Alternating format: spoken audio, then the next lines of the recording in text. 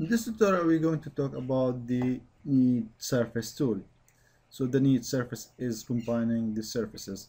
For example, we have this product, and in reality, it is kind of one part. So you can imagine this drink can. So this is made from one part.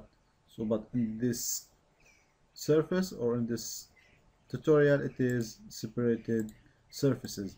So if you select here, have that surface, and here you have a separated surface, and this is a separated surface. So it is important to show the type of connection between your surfaces. So these, if they are one surface, so you should need them.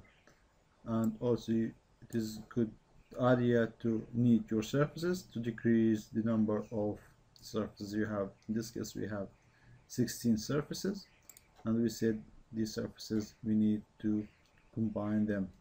So let's activate the knead surface. Select that surface, this surface, and that surface. You can also select that one too, and then click OK. So if you notice here, you decrease your surfaces, and here you have only one surface. They are combined together.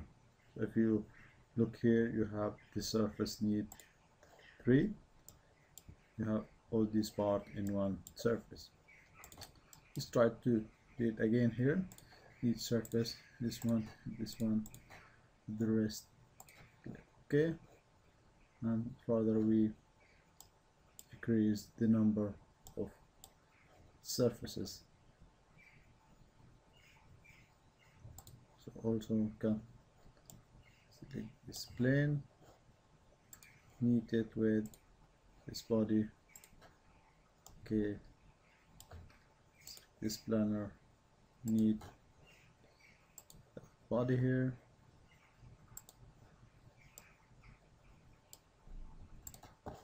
Knead it with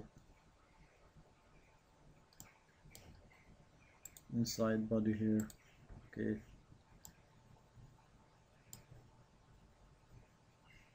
and so you are able to